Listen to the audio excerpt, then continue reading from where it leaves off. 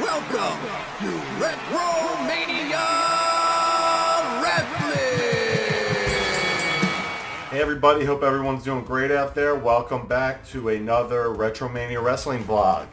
Here to give you an update on what's been going on the last week. And we're going to kick off right off the bat. We got a big event coming up this weekend. Not that we're putting it on, but we are going to be at Retropalooza in Arlington, Texas this weekend with WARHORSE. That's right, WARHORSE is making an appearance and he's coming to rule ass, everybody.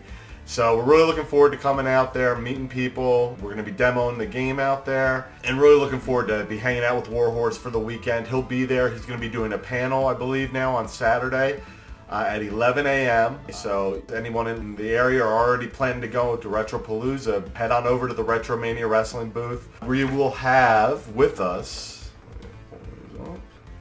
some special edition covers and display cases. That's in the, you see the cool Retropalooza ring that we put in, which is a similar style to the Too Many Games arena that we put out, but you can see there's some new familiar faces in here for everyone fan of retro games. But if you look up top, we got Collector Vision, we got Pixel Dan in there, My Retro Life, among a couple other guys. So we're going to have posters there. For those of you who made it out to Too Many Games 2 weeks ago, we had some Blue World Order themed stuff that we had. So we're doing the same thing, but this time it's WARHORSE themed. So we're looking forward to everybody coming out, trying out the game if you haven't already. If you already have, come out. We have some interesting contests coming up. Checking our social media related to that. So Retropalooza this weekend, Arlington, Texas. WARHORSE panel at 11 a.m. We'll be there. It's both days, Saturday and Sunday, so we can't wait to see you out there. Give you a little bit of update on the game.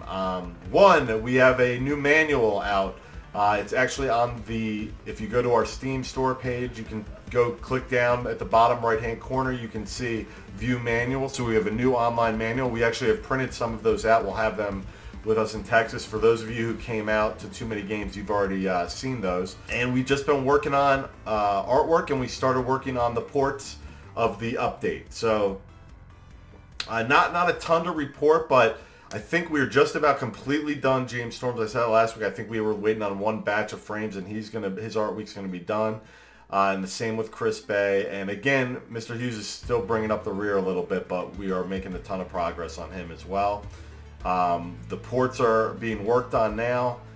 We are bringing on a new programmer to help us pick up the pace even more. We want to have someone just focused on bug fixes, and then we want someone else, our current programmer, focused on kind of new features and concentrating on getting the port updates more in line with the Steam version of the game as well. So we want to pick up the pace so the console, all the people who will play on the console aren't left behind. So we are addressing that issue by getting another programmer on board to help us get content out quicker and to keep the lag between the Steam version and the console versions a little bit closer.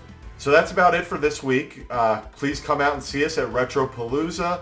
Come out, try the new game, try the new Retropalooza arena that's going to be in the game at the convention. And that's it. Have a great week, and we'll talk to you guys next week. Thanks. Bye.